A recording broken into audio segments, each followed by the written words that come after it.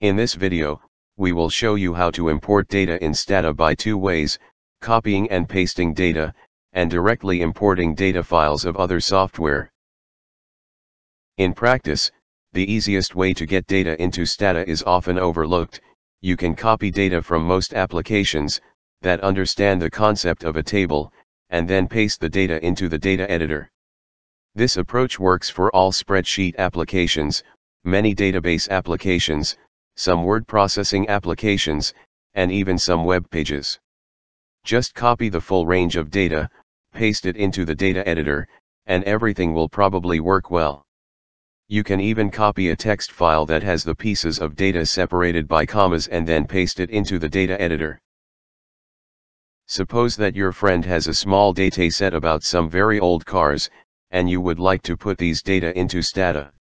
Doing so is easier than you think as following. Firstly, clear out your current dataset by typing clear. Then, copy the above data. Now, open the data editor in edit mode. Then, select edit, and click paste special. Stata sees that the column delimiters are commas, and shows how the data would look. Now, click on the OK for finishing the process. You can see that Stata has imported the data nicely.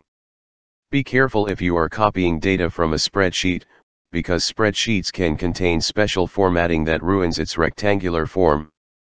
Be sure that your spreadsheet does not contain blank rows, blank columns, repeated headers, or merged cells, because these can cause trouble. As long as your spreadsheet looks like a table, you will be fine.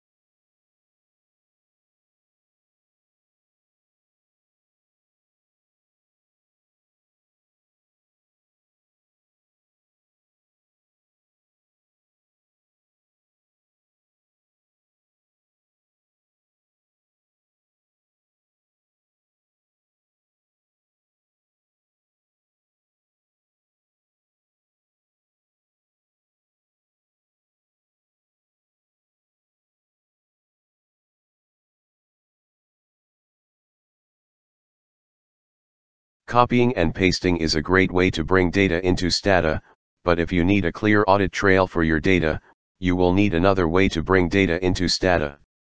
Stata has some more specialized methods for reading data that were created by other applications and stored in their proprietary formats. We will show you how to import data files of other software in Stata. Click File, then Import. Now, you have different options of importing. The Import Excel command is made for reading files created by Microsoft Excel. The Import SPSS command is made for reading files created by IBM SPSS Statistics. The Import SAS command is made for reading files created by SAS. The Import SAS Sport 5 and Import SAS Sport 8 commands can read SAS V5 and SAS V8 transport files. If you have software that supports ODBC, you can read data by using the ODBC command without the need to create interim files. The JDBC command allows you to connect to, load data from, insert data into, and execute queries on a database using JDBC.